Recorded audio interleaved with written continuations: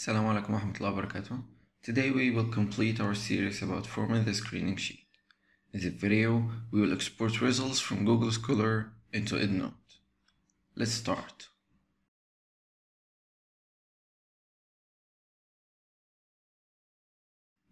In Google Scholar, we have to use the advanced search and we should modify our search terms to be suitable for it. We will divide them into two searches and we'll export each one separately. The first one will be immunotherapy and NSCLC.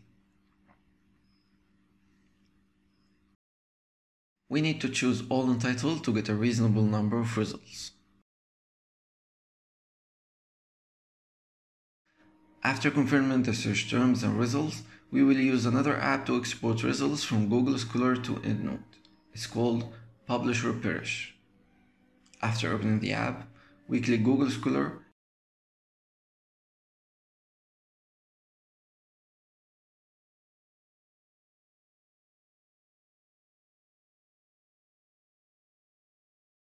then copy the terms into keywords and search.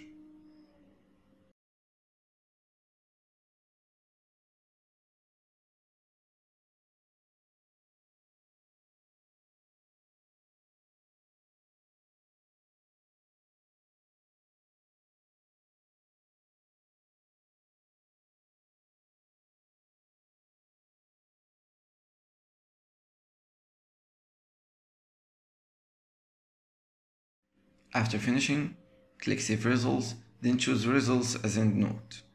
Save it wherever you want.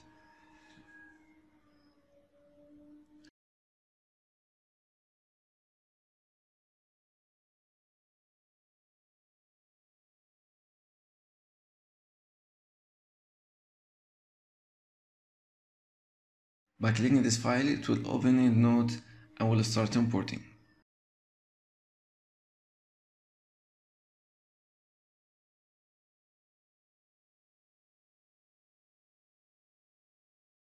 We will also make a group for Google Scholar as done in the previous video.